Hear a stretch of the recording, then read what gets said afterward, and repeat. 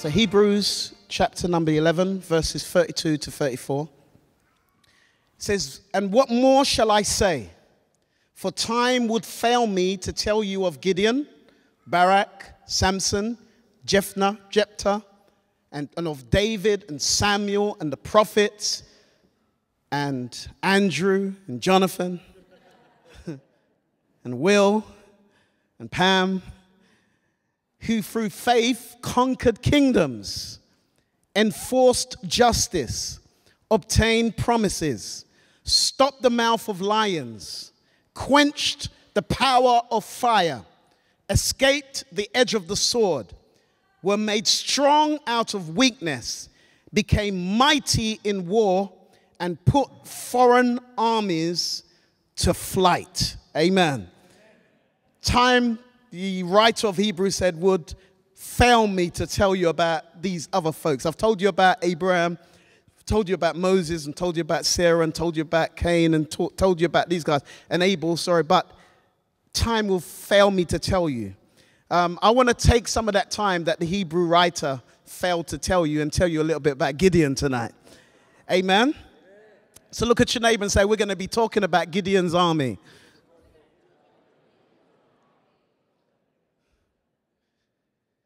Hallelujah. Tonight, I want to announce, from the outset, let me say, if you go away with nothing else, just go away with this, that you are a candidate to be used by God. And no matter how insignificant you feel inside, and no matter how much you see God using people and what they're doing, please note that everyone inside has their own trepidations and have their own fears and has their own sense of insignificance that they have to fight. So what you see presented is not always what's going on the inside. And we can see that through the Apostle Paul's life when he talks about the wars without and the fightings within. That everybody suffers somewhere with a sense of unworthiness, a sense of insignificance, a sense of, why God me? Can you really use me? And even while God is using you, you're still thinking, God, why are you using me? I want you to go away tonight when we hear the story of this guy Gideon, just knowing that God has chosen to use the unlikely people. That God has chosen to use the things that man refuses, God uses. It says in 1 Corinthians 1:27 to 28, "But God chose what is foolish in the world to shame the wise. God chose what is weak in the world to shame the strong. God chose to use what is low and what is despised in the world, even things that are not, to bring to nothing the things that are." Look at your neighbor and say, that's you. God chooses to use what man refuses. The truth is, if it was about me calling myself, I would disqualify myself. I would think of myself as unworthy for God to use, or unworthy to be used. If it was about me calling me, and for many people, if it was about you calling you, you would not call yourself. The truth is, many of us disqualify ourselves in our minds about God using us.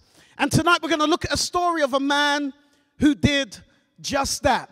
In his head, in his heart, in his mind, he disqualified himself from being used. He had a dream. He had a desire. There was something inside of him that wanted to see more. We know this because when God came to him, he said, "Where are the miracles?" That sounds like a man that is saying, I know that there is more, but why am I not seeing it? He said, if you be with us, then God, then why is all of these things that I'm seeing happening? Why are they happening? This tells me that there's something going on inside of Gideon long before God called him. There was a desire inside of him to see transformation. There was a desire inside of him to see miracles, signs, and wonders. But he had a lot of questions. as to why these things happening. And if God, you are the God that we've heard about, if you're the God that I've read about in the book, if you're the same God, the same Jesus, yesterday, today, and forever, then where are the miracles that I read about in the Gospels? Touch your neighbor and say, where are the miracles?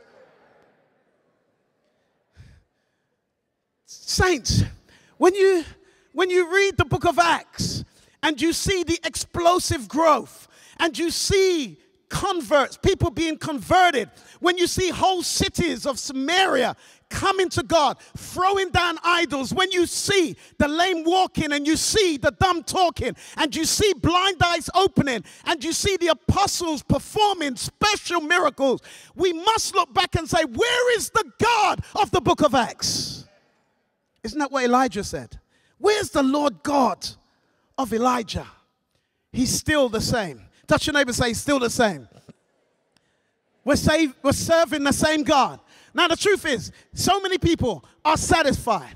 So many people think that they have everything that there is to be as a Christian. They're contented with just going to church every Sunday, hearing a pretty sermon, singing a few lovely songs, and then going home and coming back the next week to repeat. But I feel like I'm in a room with a people that are hungry. I feel like I'm in a room of a people that know that there is more. I feel like I'm in a room of people that believe that God is able to do exceedingly, abundantly, above that we could ask or think. I believe I'm in a room of a people that believe that God is able to transform this nation, to transform Great Britain, to transform Africa and the rest of the world in Jesus' name.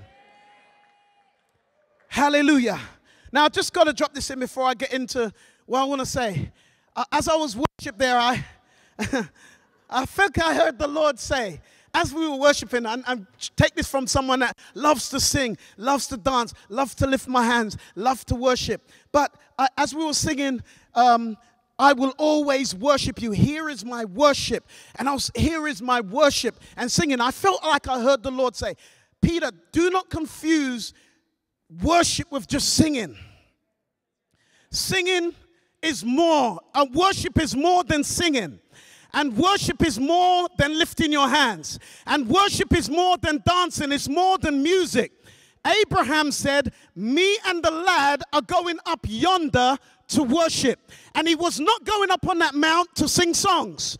And he was not going up that mount to dance to music. And he was going up there to kill something. He was going up there to sacrifice something. And I felt like I heard the Lord say, tell my people that true worship, when you say, here is my worship, it's obedience to the word. It's obedience to what God said to do. So when Abraham said, me and the lad are going yonder to worship, he's saying, I'm going to obey what God told me to do. And I feel like God has said, go into all the world. Amen. Did God say, go into world of work? Touch your name and say, have you gone yet?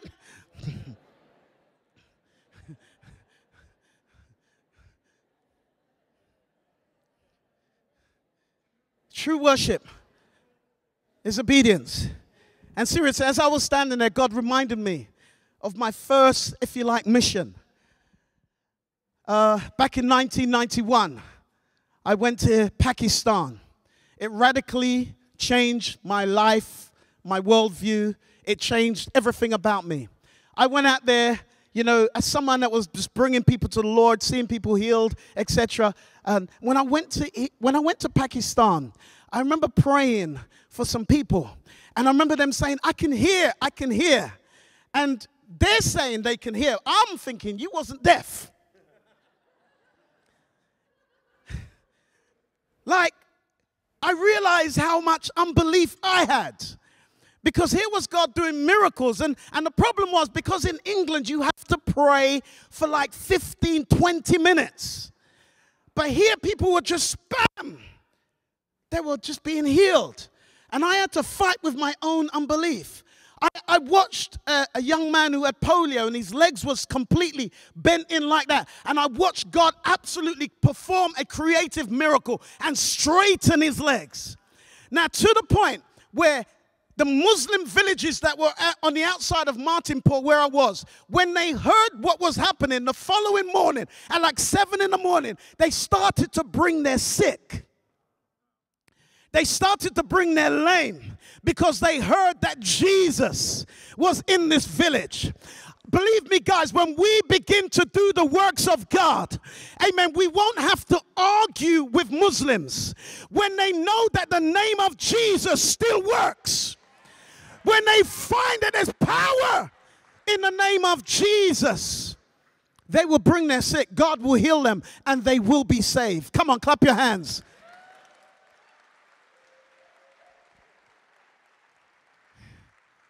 So touch your neighbor and say, go to the nations, go to the nations. Just go to the nations.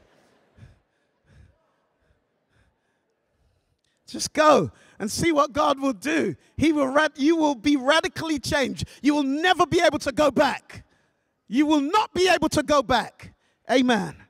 Now, the Bible says in Judges 6 verse 11 that Gideon was threshing wheat in the winepress. Everyone say he was hiding.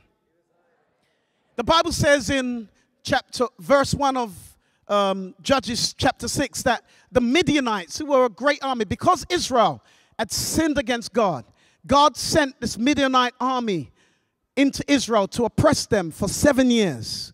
And the Bible says that these Midianites harassed, bullied, they terrorized, they intimidated these Israelites. Every time they planted their crops, as soon as it was harvest time, these Midianites would come along and they would just take everything. They would destroy their crops. They would destroy their cattle. And the Bible uses the word, they impoverished Israel. In other words, they brought them low. They brought them to the point where they cried out unto God. But Gideon, the Bible says, was hiding. He was threshing wheat in a wine press. Now, a wine press is where you crush grapes. It's where you make wine. It's not where you thresh wheat. In wine presses were generally on low ground, where you're stumping out grape. Now, to thresh wheat, you have to go to higher grounds. You have to go up into the hills, into the mountains, because you need to catch wind. In other words, you have to catch wind that can blow away the chaff. In other words, he was in a low place where God wanted him to be in a high place. And many of us are hiding in a low place where God wants you to come up a bit higher. Because when you go up a bit higher, then you can catch the wind of the Holy Spirit. And the Holy Spirit can blow against you, and then God can blow out the shaft that's in your life. He can blow out the fears and the unbelief, and he can blow out the stuff that's in your life. But we have settled for lower ground. Many churches have settled for lower ground. But thank God, thanks be unto God, you are in 412, and we are not settling for lower ground. We are going higher. We believe that there is higher ground. We want to catch the wind of the Holy Spirit. Touch your neighbor, nudge them, and say, let's go higher. We want to catch the wind. But what he's doing, he's hiding. And so many people are in hiding. We're hiding from the bully. We're hiding from that which is harassing us, from that which is intimidating and destroying our harvest and setting us back. Every time you plant seed and every time you do something good, it's like something bad happens and you can't seem to get harvest. You can't seem to get traction. Amen. You've done so much work, preparation, and then when you get to the end, your harvest is destroyed. It's the Midianites. Now, the interesting thing about the Midianites is that they are actually distant relatives to the Israelites. Because after Sarah passed away, Abraham married Keturah and gave birth to a son named Midian. And the Midianites actually were relatives to the Israelites. And it's like the Lord said to me that the enemy without can't really do much. Oftentimes it's the enemy within. That we are fighting the decisions of our forefathers and former generations, and decisions that they made that we are battling with now, and that they are enemies within. That actually the enemies without, we don't have to worry about them. We need to deal with the enemies that's within. The ones that we're fighting, especially the enemy in me. Dealing with the enemy that's inside of you. That one that stops you the most. That one, that voice inside of your head that's talking you down. That voice inside of your head that's saying you're not worthy. The one that's inside of your head that says people are going to laugh at you. The one that's inside of your head telling you that people don't really like you. Amen. That enemy inside of your own head that's fighting you and stopping you. That you're battling with. Now I felt the Lord say to just share with you that we all battle with these internal voices. There was a young girl on Sunday at our church. She's an Asian girl. And I saw her in church, and I came at the end because I preached at another branch, and I came and I saw her at the end just worshiping. And I said, man, you're here. She says, yeah, I'm here. 3 months earlier, I saw her outside of our church building. And I said, come in. And she said, no, I can't go in there. I said, why? She said, I feel like if I go in there, fire's going to burn me. She said, I feel like if I go in there, I'm too unworthy to walk in there. But on Sunday, she was there in the house of God, lifting hands, and God had delivered her from that fear. Amen. Now, which means that we all have those kind of fears. We're battling with those unconscious fears that are not real. But God will set you free from those fears. Amen. The battle inside of your own head. I think I was sharing with Ewan earlier today that I feel like I'm fighting myself because I feel like God is saying, I want you to carry more. There's more I want to do. I'm wanting to bless more. I want more churches. I want the ark to expand. And I'm like, man, I'm just about holding this thing together. We're so growing exponentially. I mean, last Sunday before, we welcomed 47 new members in. I'm like, God is, I'm just trying to, you know, you're trying to grasp it. And you're feeling like, I can't carry it. And God is saying, listen, it's not about you. It's not about you carrying it. Amen. God says, I will carry it. And I will use you to be a vessel. But I have to fight my own feelings. And I have to fight my own self-constraint. That ceiling that my sister prophesied about that. Where you have these ceilings. Where you're kind of like, this is enough, God. This is enough. And God saying, no, it's not enough. There's more. Touch your neighbor, say there's more. Now you probably, when you see me, you probably think, nah, you don't fight with that because you just seem confident and etc. But you just don't know. Do you know what I mean, Ange? You just don't know your own battles. And I know God is saying, many of us here, we have our own internal fightings, beliefs, struggles that we're fighting against. Amen. But God says you're going to overcome them in Jesus' name. Amen. So the Bible says that as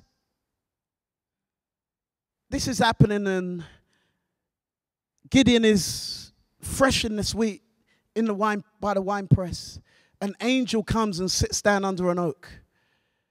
And an angel looks at Gideon and says, the Lord is with thee, mighty man of valor.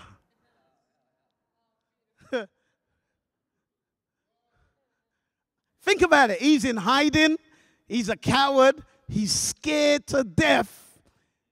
He's in the wrong position. He's in the wrong place. And God says, God's with you, mighty man of valor. And it's like, Gideon must have thought, can't be talking to me because I don't feel like no mighty man of valor. I'm not acting like no mighty man of valor, which means that God sees more in you than you see in you. Amen. And when God addresses him this way, God is with you, mighty man of valor. Gideon says, if the Lord is with me, then why is all of these things happening? Why is all of this oppression? Why are we being harassed by these Midianites? Why do they come and take our harvest? Why are we being terrorized the way we're being terrorized? And the answer is sin. Chapter 6 verse 1 tells us because Israel did not obey the Lord. The answer, you don't need to sit down and have a debate and figure out what's going on in the world. Why is all these things happening in the world? The reason why all of these things are happening in the world is sin. And you don't need a philosophy class to work that out. Sin is the reason for it. It's sin. Everyone say sin. Sin is the reason why all of this stuff is happening in our world. And that's the thing that Jesus came to deal with. He came to deal with sin. So God answered him. And then the second question he said, if it be so, and if I am, and we are this mighty man, then where are all the miracles that we've heard about? How God opened up the Red Sea, and how God split rock and water gushed out. Where's all of the miracles? Where are all of the signs? And the Bible says that God gave Gideon a series of signs which were like little miracles. And it's like God, give me a sign. If these things are true, then God, give me a sign. If you're really with me, then God. And it was almost like, God, if what I read is true, then let me try out something and see if it works. If I am going to bring deliverance, then give me a few little signs that let me know that, God, you're with me. And God caused fire to come out of a rock in verse 21 of chapter 6 that licked up a sacrifice of the bullock. And then in chapter 7, the Bible, or chapter 6, 25 to 32, God told Gideon, I want you to go and tear down the altars of Baal. So many people think about Gideon going into, before he did that, he had to tear down some altars. God says, I want you to go and dismantle all the altars of Baal, and I want you to raise up an altar for God.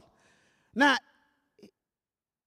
he knew when he did this was going to cause some problems, because people don't like you dealing with their idols. No one likes their idols to be touched, their altars to be touched.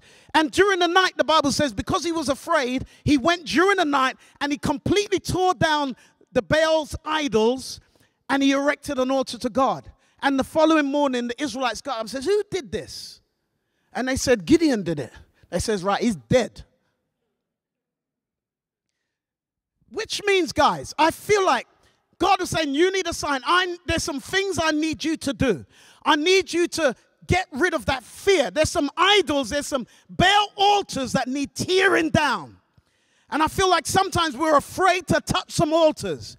But think about the reformers in the Bible. For them to bring revival into the land, oftentimes they had to tear down high places. Did you know people have these idols? Church people have these idols that we hold on to and we don't want to let go of. And dare the preacher touch your idol. You don't mind shouting when he's touching someone else's idol. But when he begins to touch your idol, you get offended. I'm not going to church anymore. The preacher's picking on me. He was talking to me. Someone told him my business. Amen. Sometimes God is going to deal with the idols in your life. There's some altars that need tearing down in our lives. Wrecking altars. And the third thing God gave to Gideon. Gideon said, God, I need a sign. He said, all right. He says, I'm going to take a fleece and I'm going to put it out, God. And if when I wake up in the morning, that fleece is full of water, but the ground around it is dry, I'll know.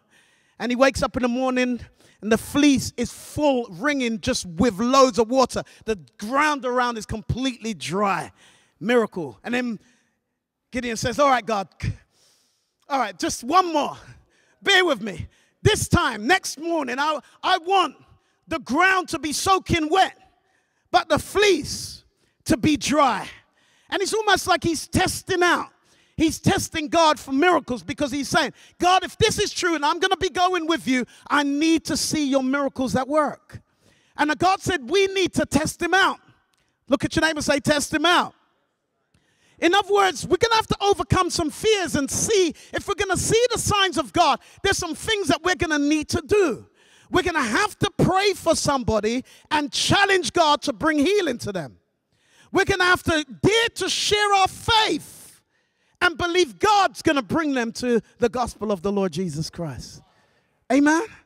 Do you know how wonderful God works? A sister called me last week, and she said she was in the park walking her dog, and she lost her phone. When she got in her car, she realized she lost her phone. So she drove back to the park and started to look for her phone in a little bit of a panic. She has a job with some high celebrity clients on her phone, so these numbers are vitally important to her. So anyway, there's a young 18, 19-year-old black boy in the park, and he said, "What are you looking for?" She said, "I'm looking for my phone." And he started to help her look for her phone. Anyway, he said, "Should I ring the phone for you?" So he rang the phone. The phone rang, and a lady answered it. And she got her phone back. And then she decided, you know what? Because you helped me, I want to tell you about Jesus. So she began to tell this young boy about Jesus. And then she called her husband, Kenny, who is my good friend. We grew up together. And he began to speak into this young man's life. She invited him to church. So it just turns out he didn't come that week. She texts me this week. She says, "You never guess what? This young man just sent me a text." She sent me a series of texts. And he says, "What church was you going to take me to on Sunday?" She said, "The Ark Church." He said, "Is it in Forest Gate?" She says, "Yeah, why?" She says, "My sister's been going to that church.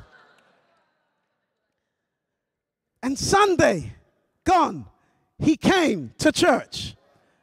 Now, sometimes God's going to make you lose some things so that you can find a soul. When you experience disappointments, maybe stop and ask God, is there an appointment in this?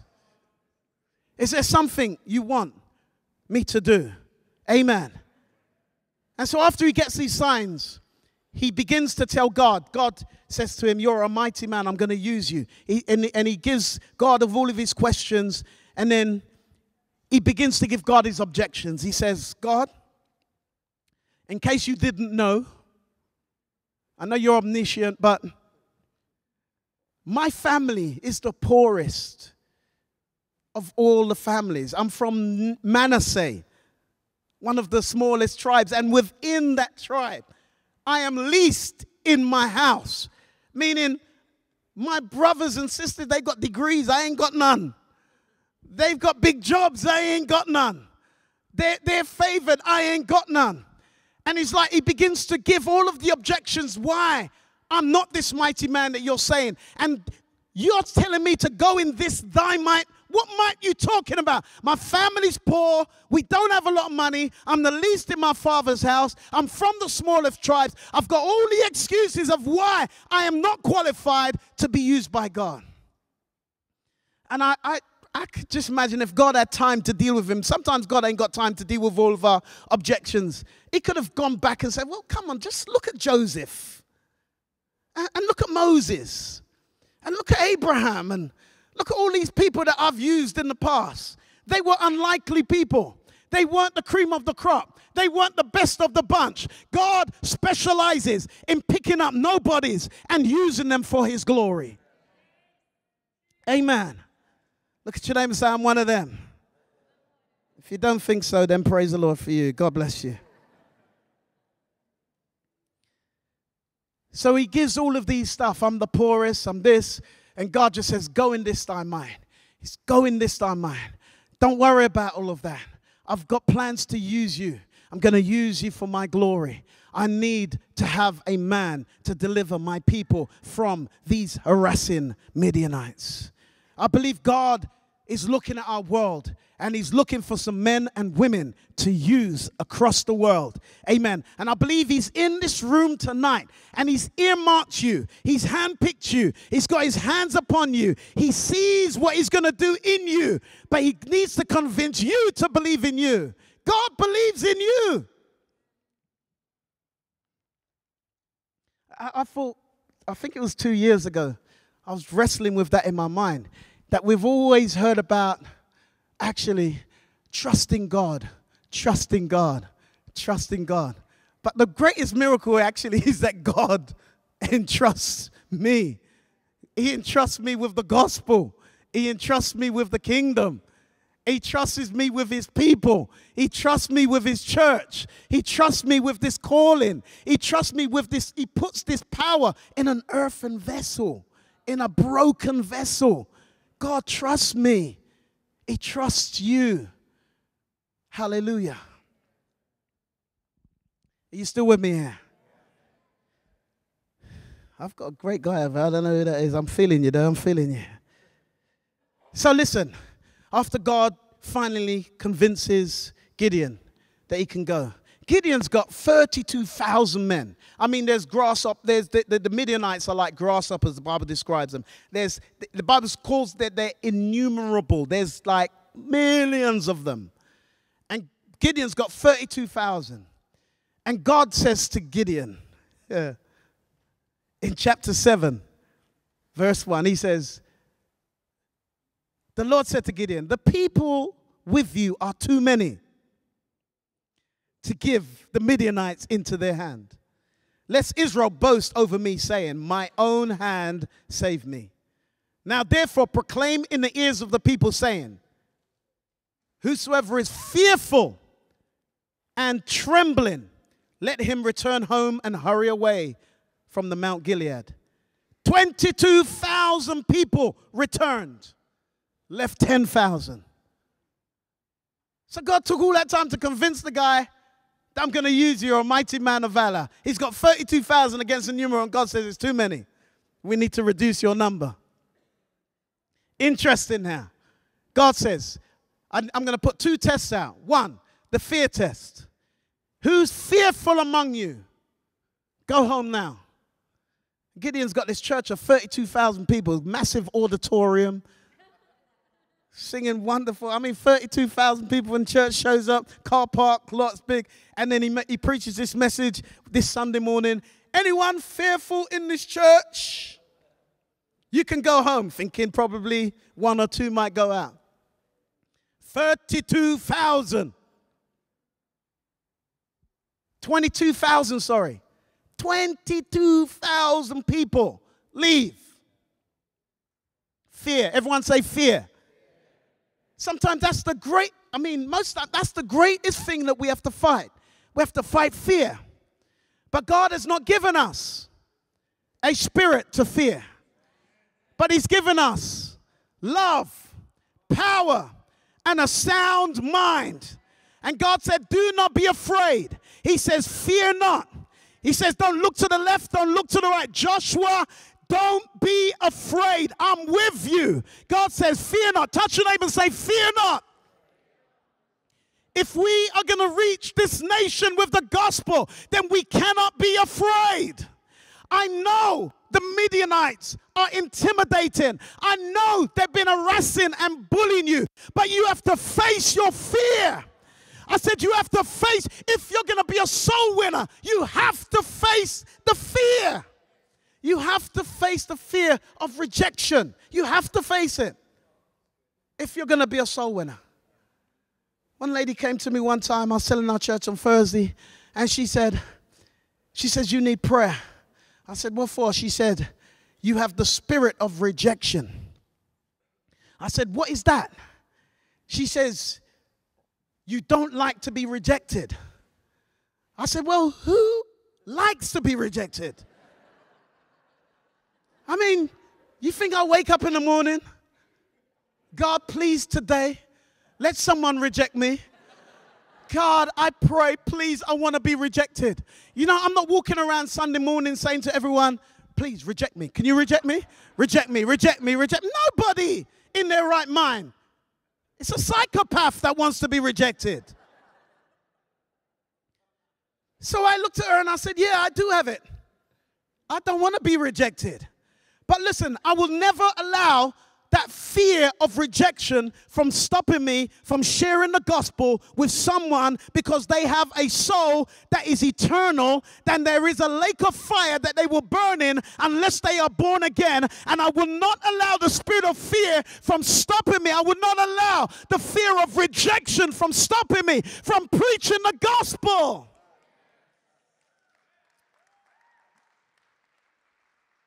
Do you know how many churches are never planted because of fear? Do you know how many ministries are never birthed because of fear? Do you know how many prophecies are never given because of fear? Do you know how many people have not received healing because of fear? We have to get rid of the spirit of fear. I remember going to a hospital and there was a man who was dying of AIDS in this hospital. This is back when there was a lot of epidemic of AIDS. And I remember going to the hospital to pray for this man. And the devil, as I was walking towards the room, the devil was saying, if you lay hands on him, the AIDS is going to come into you and you're going to get AIDS. And I remember going and thinking, should I lay hands? Or maybe I'll just pray from a distance. Should I anoint him with oil? Or should I just pray from a distance? And I had to battle fear in my own head. And I had to look back in the gospel and see that Jesus was touched by lepers. That lepers touched Jesus. And Jesus touched lepers. And the healing power in Jesus brought healing to the leper. The leprosy didn't come on Jesus, but the health of Jesus was transformed to him. And God says, greater is he that's within you than he that's within the world. And I had to face my fear, walk in that room and pray for that man and believe God to bring healing to his body. Touch your neighbor and say, face your fears. It's fear that stops us from stepping out. As soon as you hear that there is a mission trip, as soon as you hear that there's a trip going to the nations, do not be afraid about where the money's going to come from. Just say, I'm going, because the moment you make a commitment, the money will come. It will. Don't allow your fears to stop you. Don't allow your fears. You have a prophetic word, and God is saying something to you. But the fear inside of you saying, don't go and share it, supposing you're wrong. Look at your neighbor one more time and say, face your fears. Some of you are wondering, who's preaching tonight? Is it me or him? I'm doing a lot of talking. I'm not used to this. Verse 4. So the fear test. He's left with 10,000. And then God says in verse 4, Gideon, the people are still too many. I mean, Lord Jesus. And God says, take them down to the water, and I will test them there for you. Gideon's probably thinking, you're not testing them for me, because I don't want to test them. I'm cool with the 10,000. You're testing them for you, not for me. I didn't ask for this. And anyone who I say to you, this one shall go with you, shall go with you. And anyone whom I say to you, this one shall not go with you, will not go with you. And he takes them down to the water. And there's a group of guys that go down on their knees. And they put their head down to the water. And they begin to drink with their head down in the water. But there's another set of guys that scoops up water in their hands, and they begin to lap it. The Bible describes like dogs out of their hands while their eyes are up. And God says, these are the guys that I want you to take. 300. Everyone say 300. 300. God reduced him down to 300. He says the people that know how to drink, they're the ones that I'm going to use. Amen. What does this mean? Jesus said, if any man thirst, let him come unto me and drink. What is God looking for? He's looking for people that know how to drink. I'm not talking about vodka, Heineken, Bacardi, Ciroc, or whatever. I'm talking about drinking Holy Ghost water. Amen. This water that will make you drunk like Peter on the day of Pentecost. This water that will make you be filled with the Holy Spirit. This water that Jesus said in John 4 that will make you never thirst again. God is looking for people that know how to drink. Are you thirsty tonight? Do you know how to drink? Do you know how to press in? Do you know how to come into the presence? Do you know how to be thirsty? Do you know how to worship to get more? Do you know how to pray to get more? You can't be mamsy-pamsy about it. You can't be casual and indifferent about it. You've got to come in with a hunger and with a thirst in. You've got to know how to drink. They're the ones that God's going to use. And God says the one that laps like dogs. Now, when I read the story, for metaphor and typology, I would have thought more choose the guys that bent down on their knees, right? Because he like, the ones that pray. The metaphor works right. But God says, no, the ones that lap like dogs, they're the ones that I want you to choose. And what is God saying? There was a woman in the Bible that the Bible says she came to Jesus for a miracle. She was a Gentile. And Jesus said, the dogs eat the crumbs that fall from the master's table. What's God looking for? He's looking for some people that are not ashamed. He's looking for some people that don't have pride within them. He's looking for some people that are just like dogs. They just do not care. They're not concerned about their image and what they look like. Amen. He's looking for some people that will lap like dogs. And the other thing that God's looking for, he's looking for someone that has clean, empty hands. Because for them to put their hands down into the water, they had to get their hands clean. And their hands had to be empty. God is looking for some people that has clean, empty hands. And God says, set these people aside. They're the ones that I'm going to use for my glory. Someone shout, hallelujah. So let me just finish off and take this home with you guys. Clean, empty hands. Got their eyes on the enemy. They know how to eat crumbs that fall from the master's table. And God says, there's one more sign I want to show you, Gideon.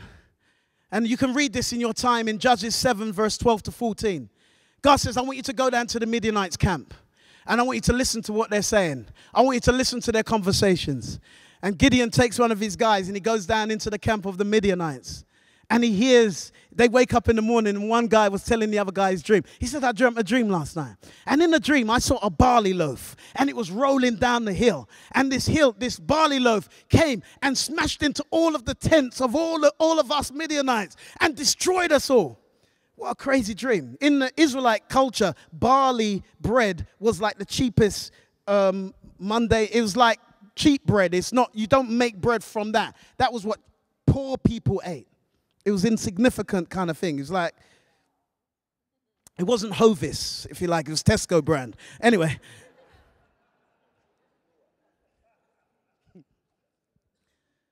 So there's a point here.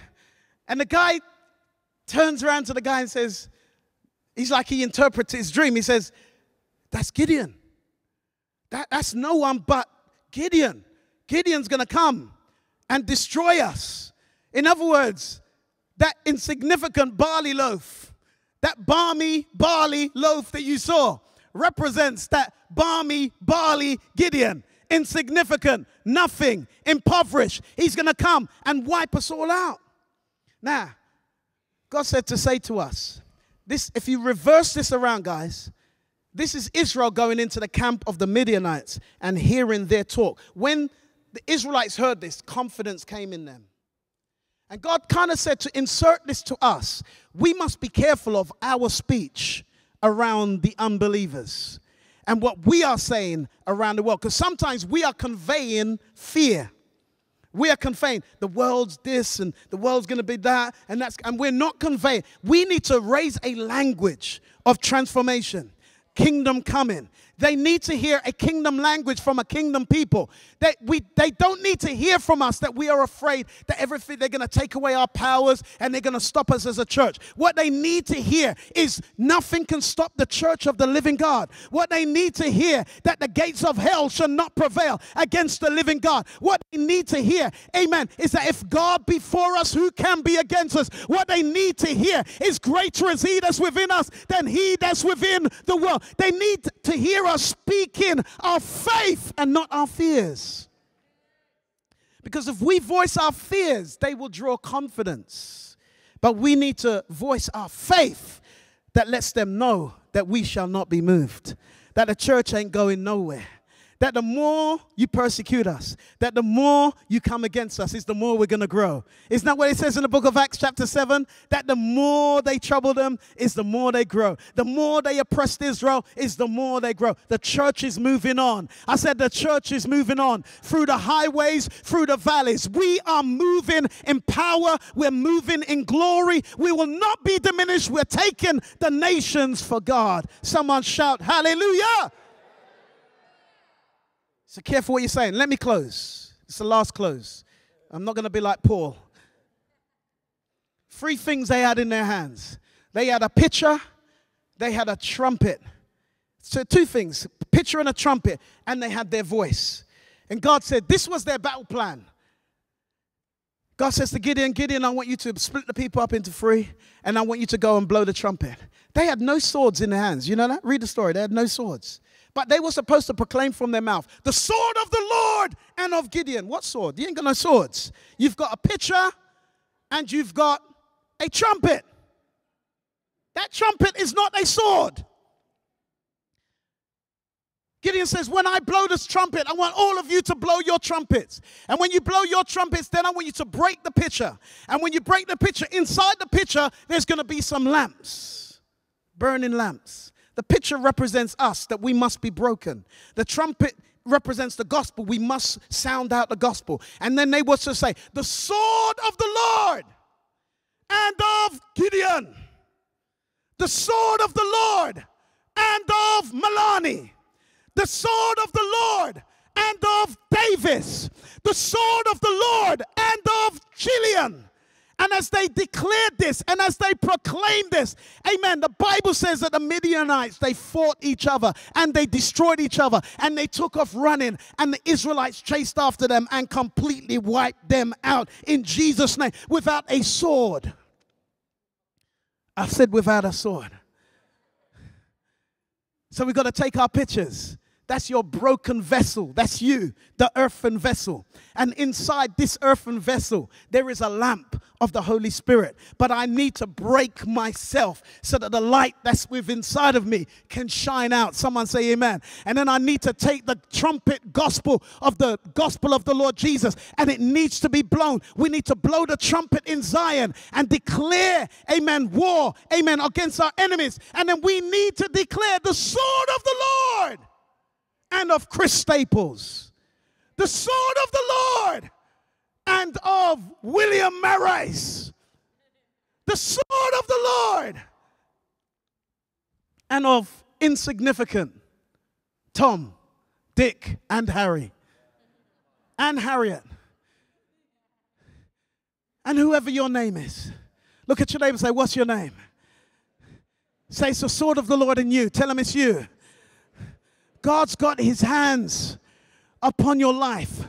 He's going to find you in your hiding place. He's going to find you where you are hiding from your harassment from the Midianites. Amen. And God is raising up an army. He's raising up his church. He's raising up his bride. He's raising up his people. Come on, stand with me right now. If you believe God is raising you up, he's raising you up for such a time as this. We are the Esthers of the day. We are the Nehemiahs of the day. We are the people. We are the Shadrach, Meshachs, and Abednegos of the day. We are the Gideons of the day. We are the Samsons of the day. We are the Deborahs of the day. This is the generation that God chose for you to be born into.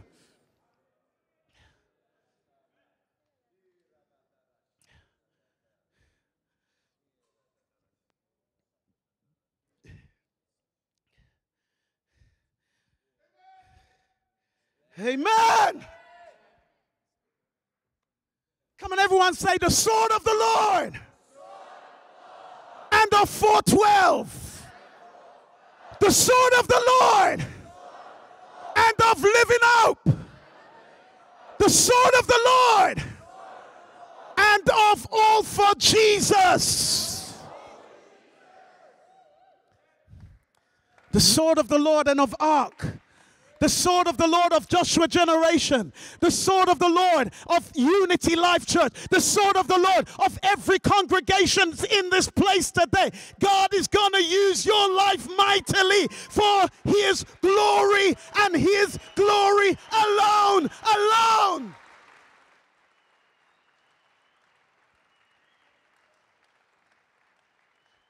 So this is what I want.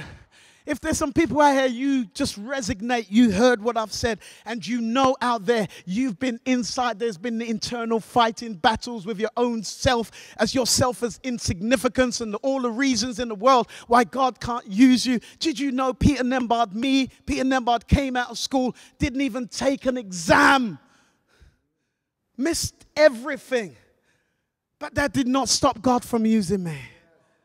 I said it didn't stop God from using me. I don't have no qualifications, but it doesn't stop God from using me. I'm not from a rich family. It didn't stop God from using me. Your color of your skin don't stop God from using you. Amen. The family that you're born in don't stop God from using you.